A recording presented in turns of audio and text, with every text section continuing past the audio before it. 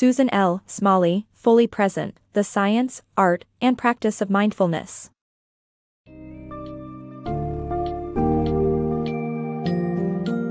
Step into the world of mindful living and conscious eating with a Fully Present, The Science, Art, and Practice of Mindfulness by SusanLSmalley. This book summary will take you on a journey through embracing the power of mindfulness with a focus on how it can enhance your relationship with food, improve your emotional health, and transform mundane tasks into enriching experiences. You'll learn about mindfulness practices such as mindful breathing, walking meditation, body scan meditation, and loving kindness practices that can change your perspective on life and help you build a more connected, present, and fulfilled life.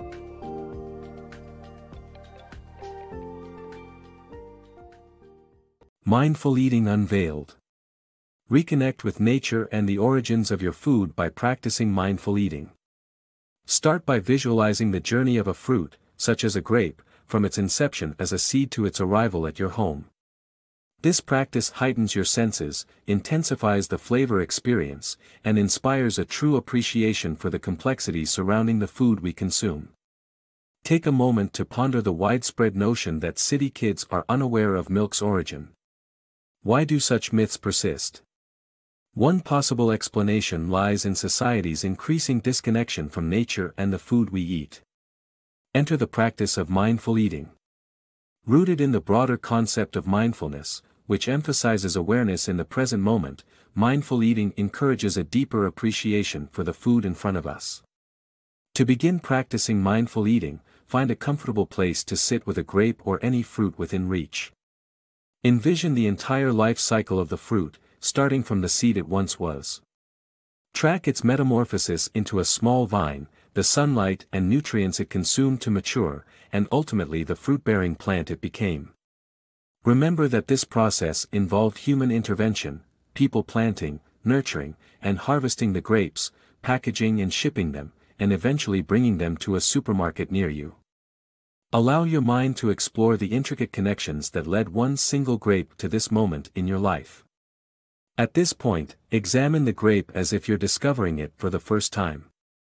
Observe its color, texture, and light reflections. Then, consciously decide whether to eat it or not. If you choose to take a bite, savor the taste, and chew slowly. As you indulge, pay attention to the thoughts, memories, and ideas swirling through your mind. By focusing on the what and why of our food, mindful eating enables us to appreciate not only its flavor but also the multitude of connections that bring it to our plates. Perhaps that grape will be one of the tastiest you've ever had, a testament to the power of mindfulness in elevating our experiences.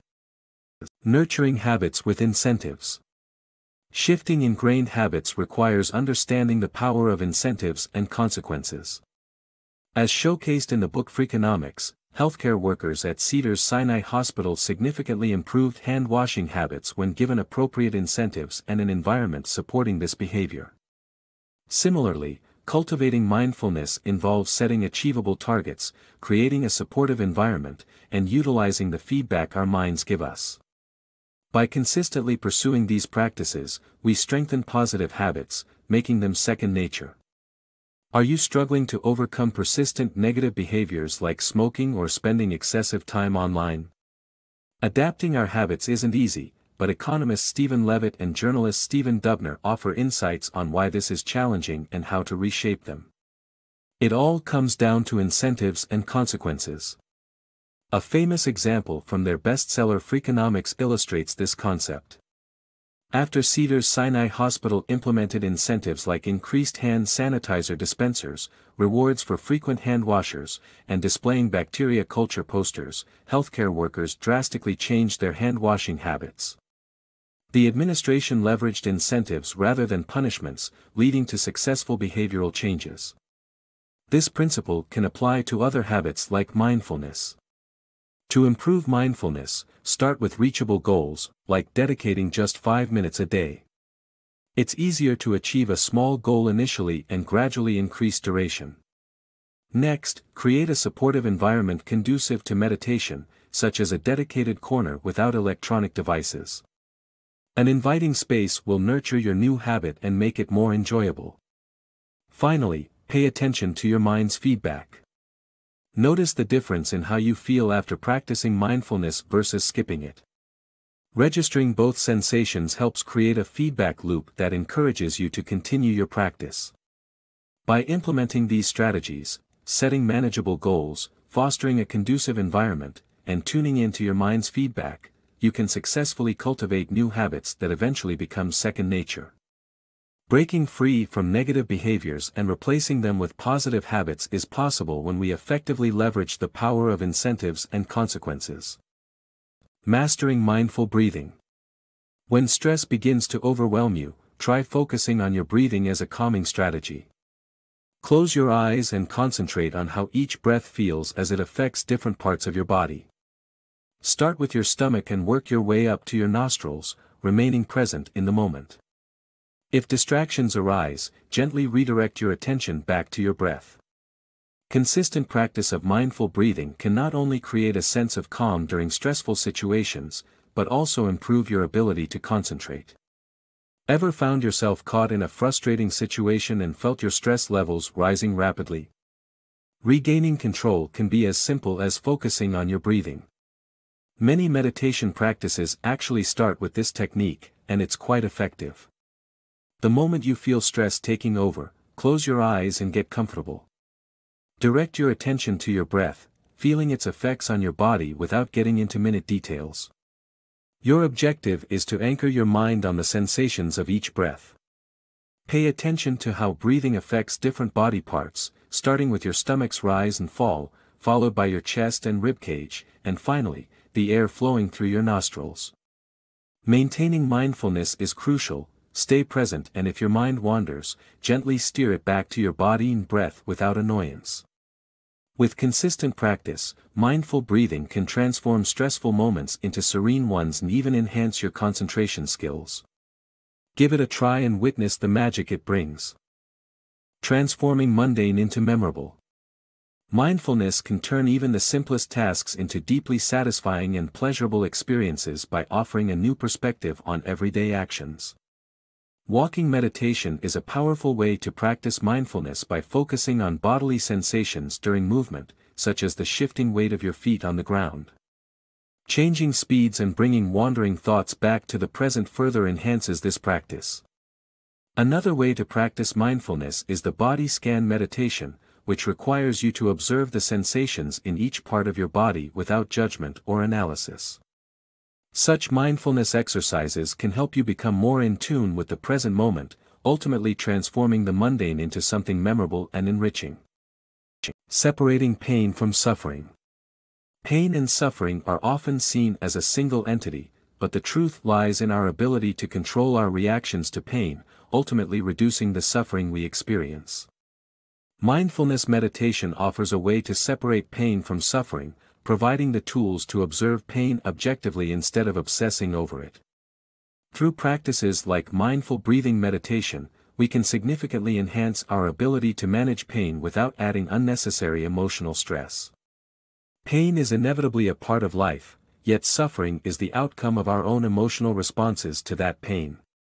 For instance, childbirth is unquestionably painful, but women perceive and remember the experience differently, with some viewing it as transformative rather than traumatic. Pain is an objective sensation, unlike suffering, which is rooted in our subjective reactions. Using mindfulness as a tool, we can limit the emotional turmoil associated with pain.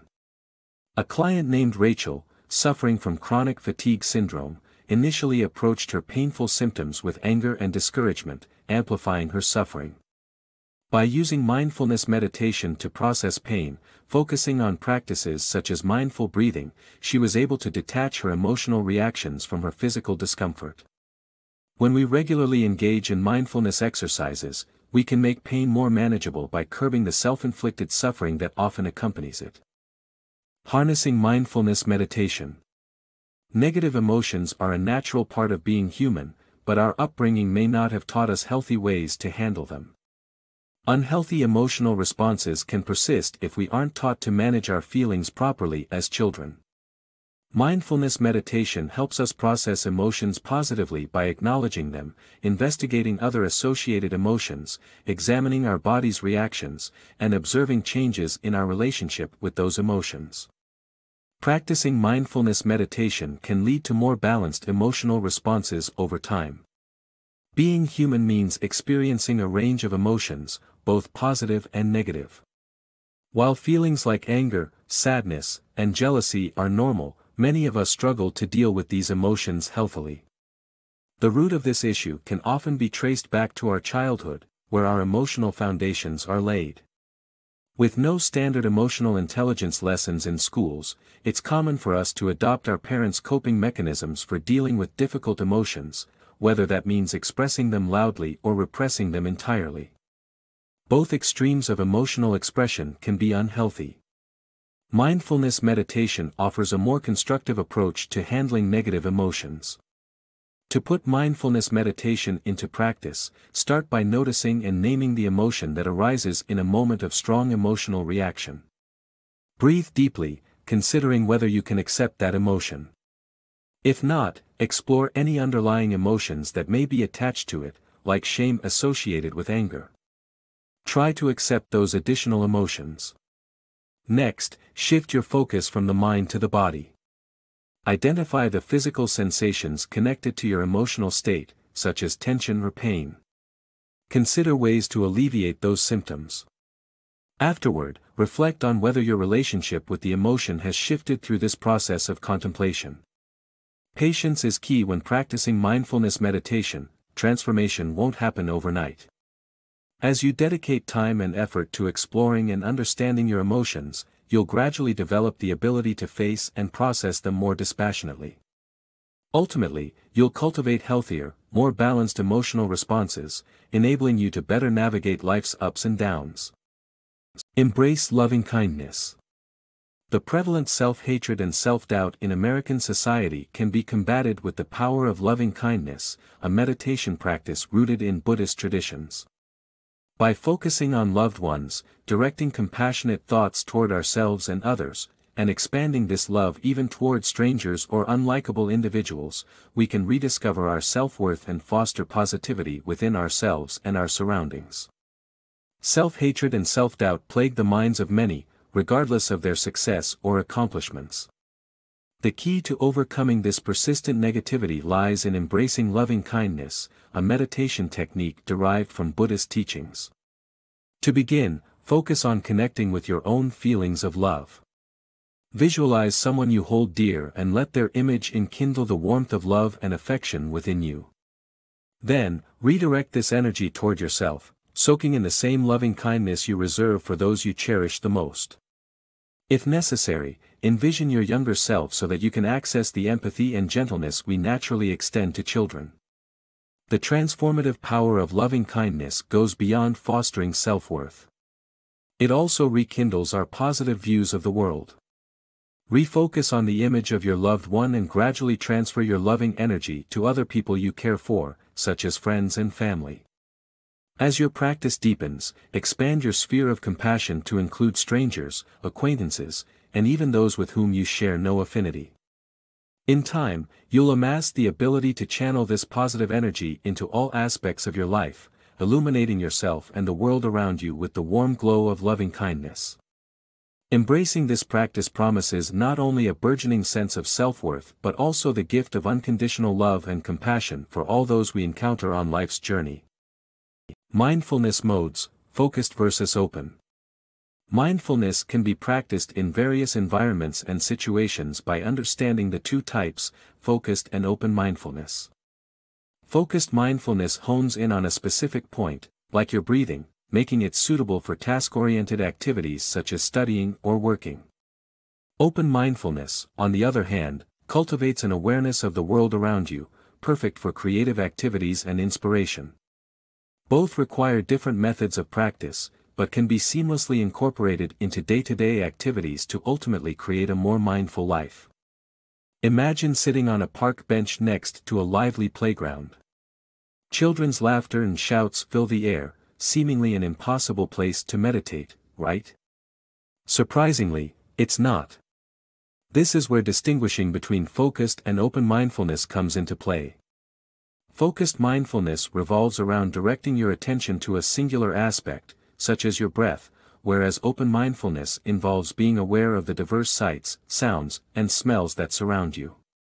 In an environment like the park bench scenario, applying open mindfulness allows you to absorb the sensory input, while focused mindfulness would be challenging amidst the chaos. Understanding when to employ each type of meditation is crucial. If you're aiming for a specific goal like preparing for an exam or meeting, focused mindfulness is your best bet. However, if a creative project requires inspiration, open mindfulness will suit you better. Practicing these distinct techniques demands varying approaches. To develop focused mindfulness, try mindful breathing meditation, focusing on 10 complete breaths. Meanwhile, to sharpen open mindfulness, engage in mindful sound meditation, allowing your mind to wander from one sound to another without fixation. The key to incorporating mindfulness into your life is identifying opportunities to apply these methods regularly, be it in the shower, during meals, or commuting to work. By cultivating small moments of tranquility and focus, mindfulness will gradually become a natural part of your daily routine.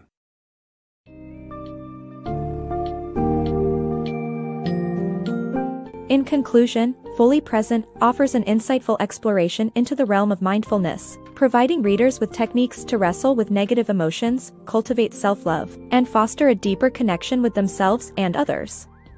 The book emphasizes the benefits of simple mindfulness exercises, from mindful breathing to walking meditation, that can detach us from our stress and emotional turmoil, increase awareness of our sensory experiences, and improve overall well-being. As you explore these various practices, you'll discover how mindfulness can transform your outlook, make positive changes to your daily habits, and lead to greater contentment in the present moment. With practice, you'll find that incorporating mindfulness into everyday activities will become second nature and unlock a world of greater appreciation and fulfillment.